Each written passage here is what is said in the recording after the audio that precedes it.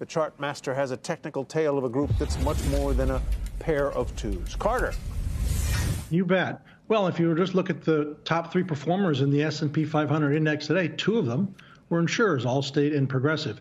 Let's go right to the charts. What we know is that there was an earnings-related breakout, and you can see that here in Progressive. And so if we step back and look at the whole group, there's the S&P 500 sub-industry group known as insurance, and it has everyone you know from Met and Pru to the Hartford, Allstate, Travelers, Aflac. And this chart here has no annotations. Let's put some on. And what we have is the perfect setup for a breakout similar to what we just saw in Progressive today. So well-defined tops at a common level. We're coming from higher low, higher low, higher low tension for a breakout. And two names to look at, I think, that will do just that. First, here's AIG, again, toying with important levels, and then also lows, symbol L. There's a great action here. We are showing a tremendous relative performance to the banks and to the financial sector overall.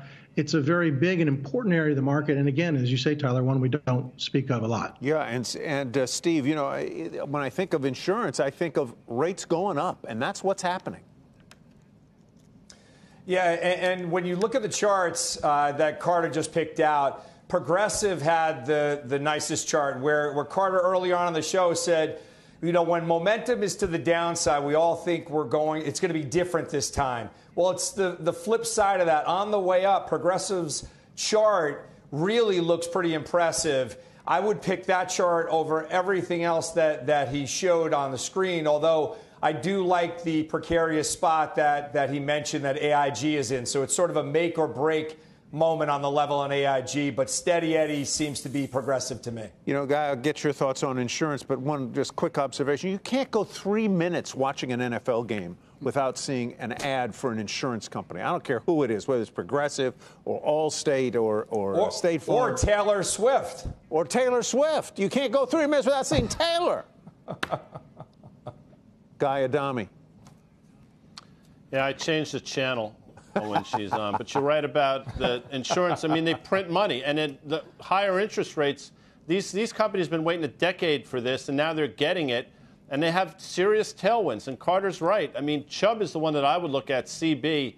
Reasonable valuation, decent EPS growth rate for an insurance company. And I think this stock is poised to take out that prior all-time high, which we saw, I want to say, I don't know, a year or so ago. I might be off. But valuation's compelling. I think they report at the end of the month. Yeah, I think one of them next week, I think, is Travelers. I'm not sure, Tim. What do you think of these stocks as a group? Well, AIG reports in a couple weeks, and they've beat significantly the last 2 quarters. And Guy's mentioning something, do not underestimate net interest income and where they've been able to essentially reinvest fixed maturities, longer end stuff. Remember when they were investing at negative real rates, and the world has changed dramatically. So while some of the liability and casualty and property dynamics that have gone on with the 1,000-year storms and some of the events we've seen.